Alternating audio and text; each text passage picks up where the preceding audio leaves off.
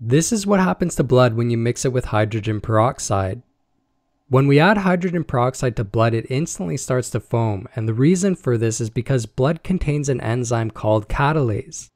The catalase enzyme causes the hydrogen peroxide to instantly break down into water and oxygen gas.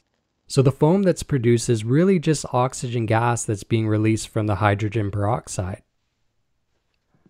So that's pretty interesting, but what I really want to show you is how hydrogen peroxide can remove the red color from blood. So this is pork blood and I'm slowly adding hydrogen peroxide.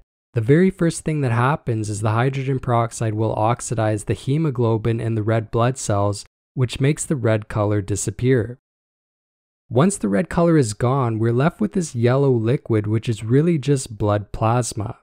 After time, the hydrogen peroxide will also break down the plasma and cause the yellow color to disappear as well.